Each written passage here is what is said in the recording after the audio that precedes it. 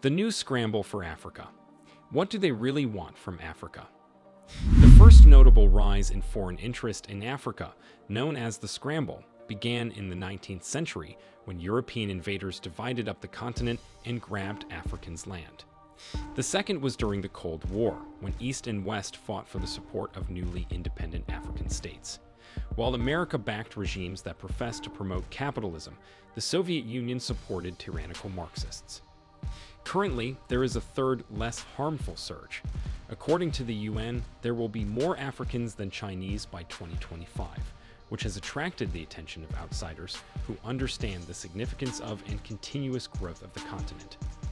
Around the world, corporations and governments are seeking to improve their diplomatic, strategic, and commercial ties.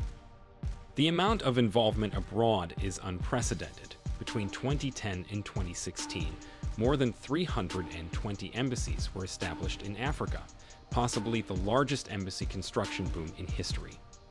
Additionally, there is a strengthening of military ties. The United States and France are providing technology and military support for the fight against jihadism in the Sahel. China presently supplies more weaponry to sub-Saharan Africa than any other country, and it also shares defense technology with 45 other countries. Russia has signed 19 weapons contracts with African countries since 2014. Arab countries with large oil reserves are building bases on the Horn of Africa and using mercenaries from Africa. This, in our opinion, is the new race for Africa. Major superpowers like America, China, and Russia all desire to rule Africa at the present time. The race for Africa right now isn't about selling African labor to other countries. Instead, it's about how the European Union, the United States, Russia, China, and other global powers are battling to make deals with Africa in order to expand their geopolitical influence on the continent. Stay with us to learn more, and if you're just joining us, we'd appreciate it if you'd like, share, and most importantly, comment so we can hear what you think about the latest race for Africa. Who are these powers that are scrambling for Africa, and how do they go about it? The European Union. The colonization of Africa by European nations in the late 19th and early 20th centuries is known as the Scramble for Africa. During this time, European nations including Britain, France, Germany, and Belgium fought to expand their imperial holdings by claiming colonies in Africa.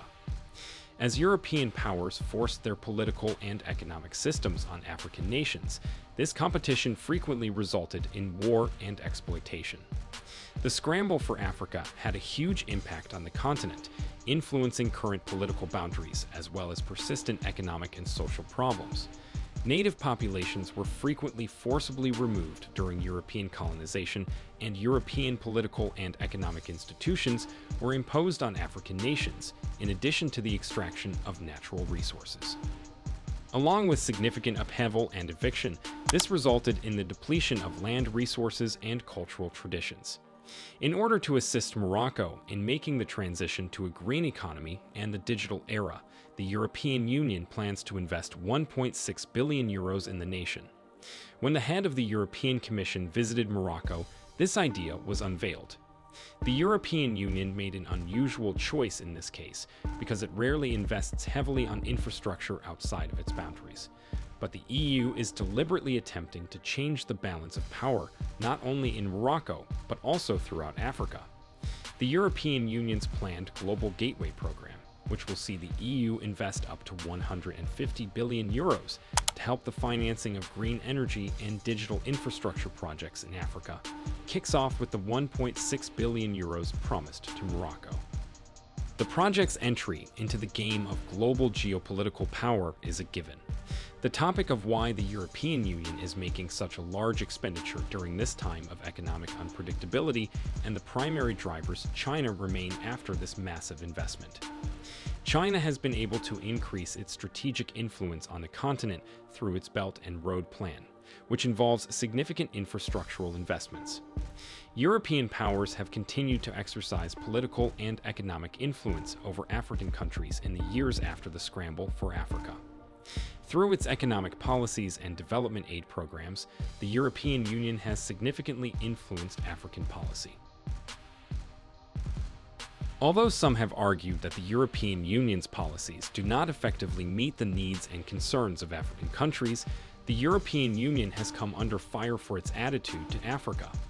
Countries like France have been criticized for being exploitative, and the French government is using its colonial currency to fund a modern-day slavery program in its former colonies. In general, both in Africa and around the world, the legacy of the scramble for Africa is still being felt. For the continent and its people, the effects of European colonization, including ongoing economic and social problems, remain a significant challenge. It will be crucial to solve these issues and make sure the rewards of engagement are distributed fairly as the European Union and other global powers continue to engage with Africa. As we ride on, please like and share this video. In order to join the Africa Reloaded community, subscribe to our channel as well. Enable notifications to receive alerts whenever we upload new videos. Russia and Africa have been involved since the Soviet era, when Russia provided military and economic assistance to many African countries. Recent Russian engagement in Africa has been primarily driven by strategic and economic factors.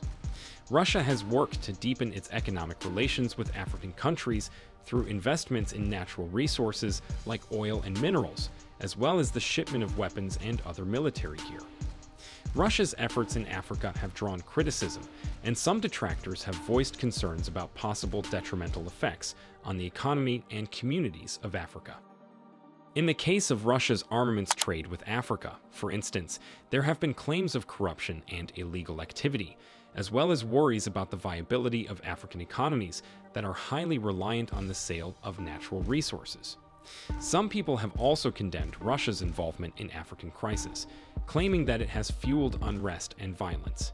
Despite these reservations, Russia's presence in Africa has increased recently. To improve economic and political ties with African leaders, Russian President Vladimir Putin organized a meeting in Sochi, Russia in 2019. Additionally, Russia has attempted to increase its military footprint on the continent of Africa by taking part in peacekeeping missions there, such as those in the Central African Republic and Sudan. Russia's interactions with Africa are intricate and varied overall. It will be crucial to keep a careful eye on Russia's activities in Africa as they develop and make sure they serve the interests of both Russia and Africa.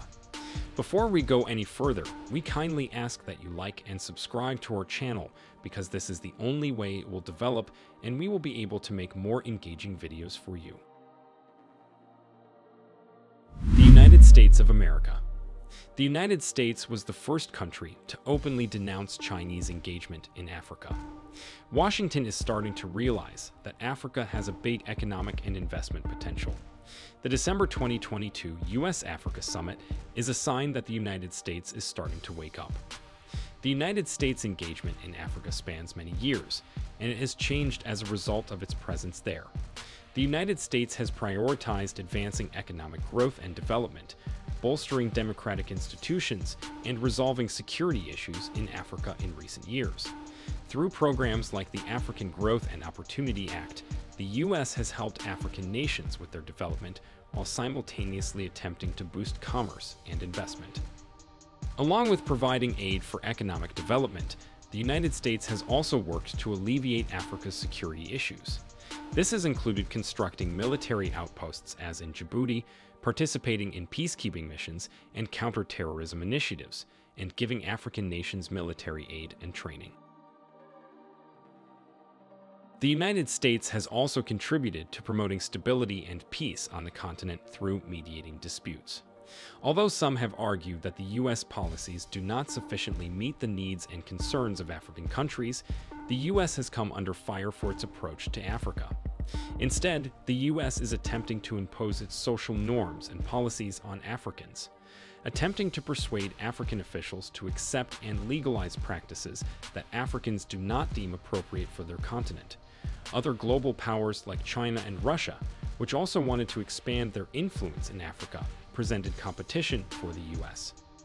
Dr. Arikana Chayan Barikuo, a former ambassador of AU to the United States, thinks that the United States is losing the argument because it is disrespectfully attempting to direct Africans and their governments.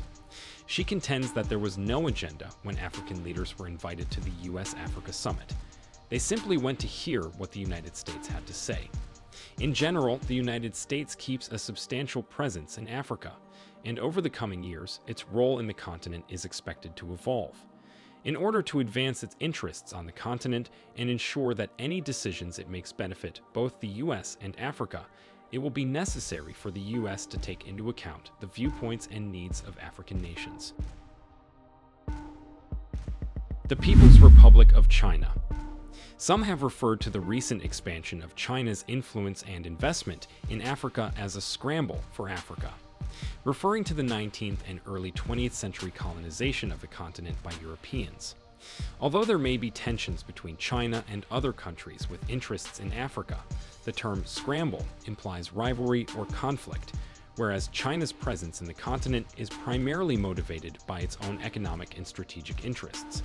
China invests in natural resources like oil and minerals, builds infrastructure like roads, railroads, and ports, and offers development aid in the form of loans and grants. These initiatives have drawn criticism, and some detractors have expressed worries about possible detrimental effects on African economies and societies. Interaction between China and Africa extends back to the Cold War era. Recently, China has taken a number of steps to deepen its political and economic ties with African countries, including trade agreements, monetary investments in infrastructure projects, and humanitarian aid. One of the most noteworthy examples of China's growing involvement in Africa is the Belt and Road Program, a huge infrastructure development project that aims to connect Asia, Europe, and Africa through a network of roads, railways, and ports. China has agreements with various African nations through the program to build roads, railroads, and other infrastructure projects, as well as to offer financial support. Kenya, Egypt, and Ethiopia are a few of the nations that have agreements with China under this initiative. One of the main critiques levied against China is the fact that its involvement in Africa is largely focused on boosting Chinese interests rather than the development of Africa. Critics claim that Chinese corporations frequently exploit resources from Africa and that Chinese infrastructure projects frequently use Chinese labor and materials without sufficiently boosting the local economy. In addition, some people have raised concern over the conditions of the loans and grants given by China, as well as the possibility of China becoming a debtor for African nations. Africa has faced both chances and challenges as a result of China's scramble for Africa. While Chinese investment has increased infrastructure and access to capital, it has also raised questions about the sustainability of African economies in the long run and the possibility of exploitation. As China's role in Africa grows, it will be vital to allay these concerns and ensure that the benefits of Chinese investment are dispersed fairly. Turkey. Additionally, Turkey is expanding its influence across the continent.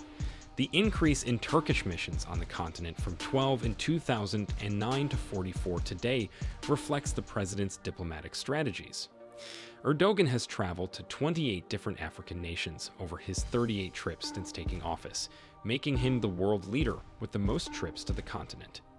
The trade ties between Ankara and the African nation have greatly improved as a result of this diplomatic endeavor. Over the previous 20 years, commerce between Turkey and Africa expanded from $5.4 billion to $25.3 billion in 2017. 19 African nations, including Morocco, Nigeria, Ethiopia, Ghana, Mali, Algeria, Djibouti, Senegal, Kenya, and South Africa, received military aid from Turkey. India. India is another country that has been covertly boosting its economic clout in Africa. The country is currently the third largest trading partner on the continent and has recently raised the number of its diplomatic missions there. Due to its common history as a colonial power, the usage of English, and the presence of more than 3 million Indians in Africa, India believes it has a competitive advantage against China. Additionally, New Delhi claims that in contrast to China, which regularly imports laborers from its own country, Indian projects in Africa lay a great emphasis on hiring local people. There is little doubt that the US perceives China's and Russia's expanding influence in Africa as a danger.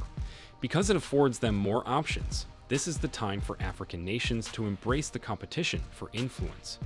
By leveraging its resources and its 1.2 billion person market, the majority of whom are young people, Africa has the opportunity to accelerate its growth. To ensure a better future for the next generation, African youth must emerge from their slumber and embrace these chances right away. We need reliable contributions and partners. Africa again declines the opportunity to act as a venue for the confrontation of Chinese, American, and European conflicts. If you liked the video, don't forget to subscribe to Africa Reloaded to see more intriguing videos on the continent. To receive alerts when we upload a new video, don't forget to switch on notifications. Don't forget to leave a comment on this video.